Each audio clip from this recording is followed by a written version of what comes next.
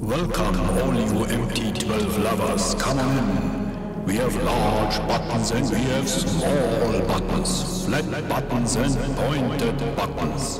We have a steering wheel and a throttle trigger.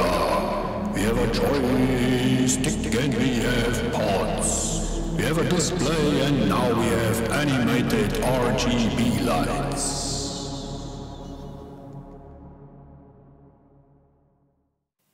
Ladies and gents and all you MT12 lovers out there, a new era is upon us. Edgetx version 2.10 will be released in the not too distant future, and this will be the first version of Edgetx that fully supports the radiomaster MT12. Here on this MT12 a pre-release of the firmware is installed, namely the version 2.10.0-RC3, which means this is release candidate 3 of the firmware. If you saw my video about Lua scripting, then you may have wondered why there was an enable-disable option in the special functions. Well, that for example is a feature that will be introduced with version 2.10.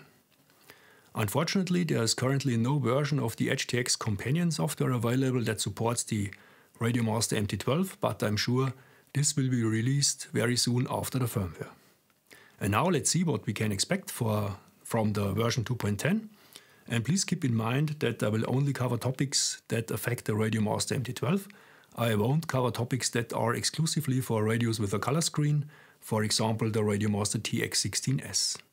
And please don't forget, if you like the video, if you find it helpful, then please hit the like and the subscribe buttons to support the channel, and if you feel extra cool, then by all means please go ahead and buy me a coffee.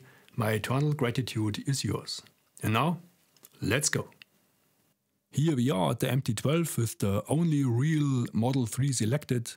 Let us start in the system menu, and here in the radio setup, here we have our first new option, the startup sound option. Where it is? Here it is, the startup sound option. Let me bring it a bit upwards here, the startup sound option. Now you have this enable disable checkbox here. With this you can enable or disable the startup sound, so you don't have to delete the hello wave file if you don't want a startup sound.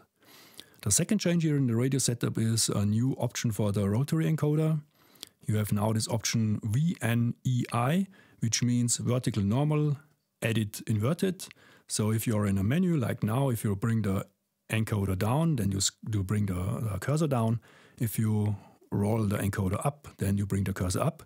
But if you're in edit mode, and you, for example, you edit the numerical value, if you roll the encoder upwards, then you increase the value, and if you roll the encoder downwards, then you decrease the encoder.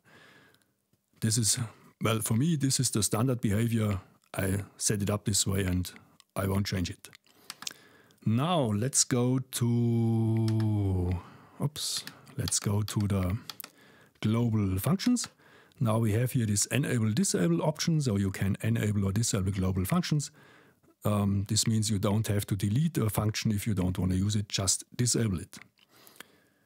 And that's it here in the system menu. Now let's go to, oh no, we have another change here on the hardware page.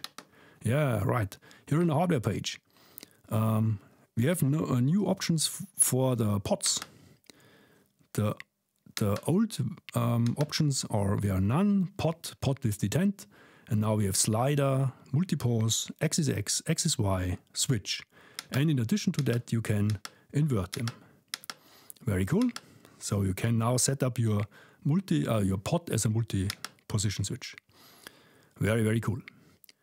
Now let's go to the model menu and here to the drive modes. This is a really cool new feature. You can now decouple the trim switches from the trims. So if you set the switches to 3P, if I go back to the home screen, then you see I have only 2 trims left here. Those are trim 1 and trim 2 for throttle and steering. But the T3, T4 and T5 here on the side are no longer coupled with trims. So you can use them as normal 3-position momentary switches. Very, very cool. Then back to the model menu and here to the mixes page. Here you can now set the higher resolution for the slow up and slow down values. Now you can set 10 milliseconds. you have now increments of 10 milliseconds. Up to now you had only 100 milliseconds steps. That's it here on the mixes page. And now to the special functions. Special functions, again, we have this enable disable option here, so you don't have to delete the function if you don't want to use it. And of course, the only feature why you should upgrade to 2.10 is, of course, animated RGB LEDs. Ain't that cool? It's a bit slow here, this effect. But I will select another one. Let's use runner. Then maybe you can see it a bit better here. And of course there are multiple new effects here. Rainbow, police, P forward, P backward, flow. What is flow? Let us check it out. Okay. I find it simply very, very cool. And that's it.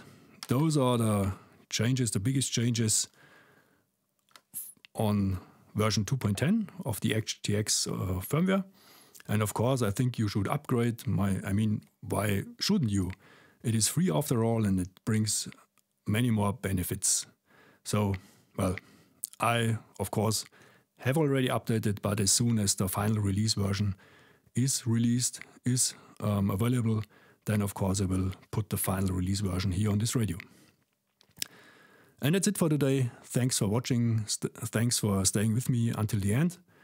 Hope you liked the video. If so, please hit the like and the subscribe buttons. And then we will meet here again very soon, or, well, sometimes in the future.